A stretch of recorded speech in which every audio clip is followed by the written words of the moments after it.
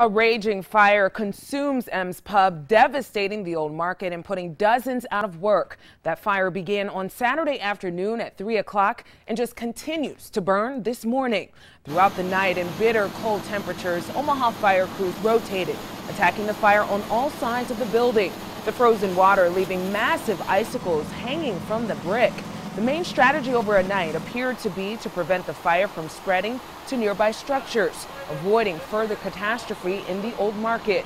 There are fears as well that the old brick building might collapse. This again all began Saturday afternoon. Residents were immediately evacuated from the restaurant and the building, and the flames carried from there.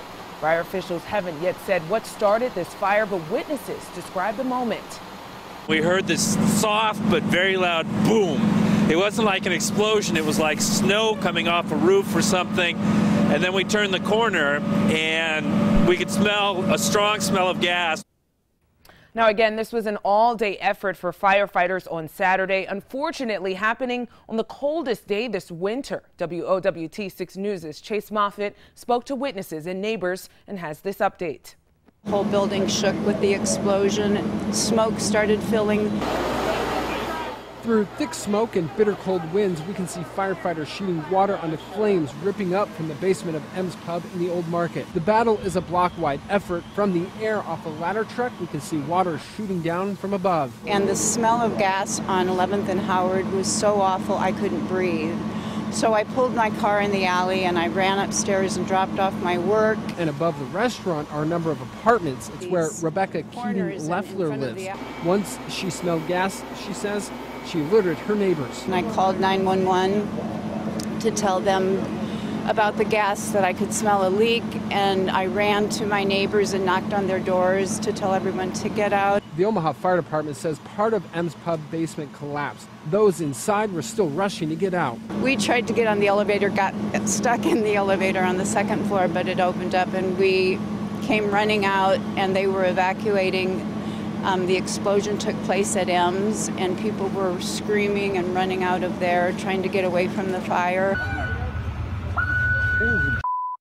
A WOWT 6 News viewer sent in this video. They were in the area when the explosion happened. According to the Omaha Fire Chief Bernie Kanger, one person was taken to Nebraska Medicine with serious injuries. A witness said they saw someone being put into an ambulance with facial cuts and bleeding.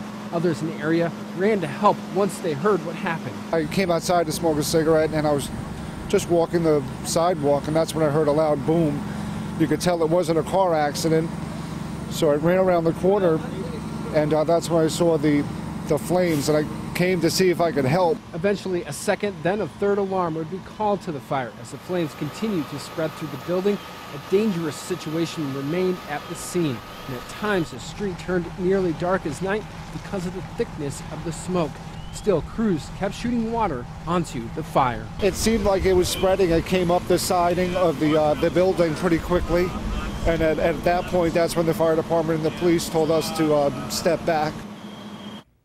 Now this morning, firefighters are still doing all they can to put this fire out. This is an amazing viewer photo sent to us of a firefighter attacking from above. And the support is also already pouring in for those affected. This sign from Tavern Restaurant downtown asking for anybody to also continue to give tips to help those that are out of work. Now, WOWT 6 News producer Roger Hamer has been in contact with the owner of M's Pub, who was in Phoenix, Arizona when he heard the news and is back en route to Omaha now. We will be speaking with him later today. We'll also be monitoring this devastating fire throughout the day. Stay with us online and on air and on our app for the latest updates.